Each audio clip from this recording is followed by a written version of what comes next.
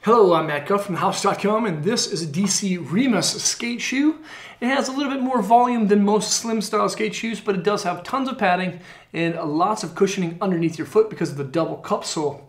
Now this is a skate shoe that does feature true style fit both in the heel, in the toe area, and of course in its width. Overall, this is a great fitting shoe, and again, with tons of comfort.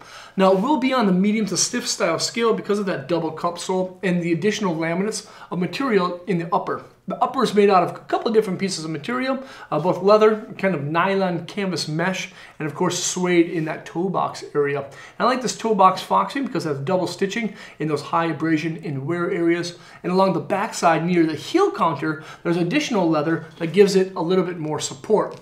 Along the backside, you'll also notice that there's Achilles style notch inside the padding, and this collar has tons of padding throughout. It has mesh lining, of course, and then this huge tongue is also full of padding. Now, once you break the shoe in, of course, it's going to feel like a dream come true, and it does have that double style cup sole. The sole cups around the heel and the toe box area of the shoe with a midsection actually exposed in the middle of the shoe, and it kind of gives it a unique style flex pattern. Most shoes actually flex near those flex notches of the ball of your foot, whereas the Remmes kind of flexes a little bit more soft in the middle of the shoe, which is kind of unique.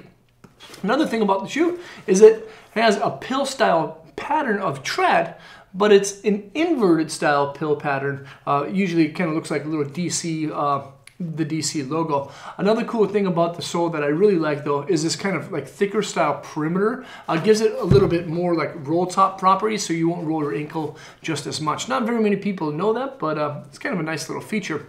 Inside of this thing is going to be a die cut EVA footbed. It's basically flat. It doesn't have any arch support or a heel cradle at all, but that's all right because, well, this thing has tons of padding in that heel section. Again, this is the DC Remus. You can check it out at thehouse.com.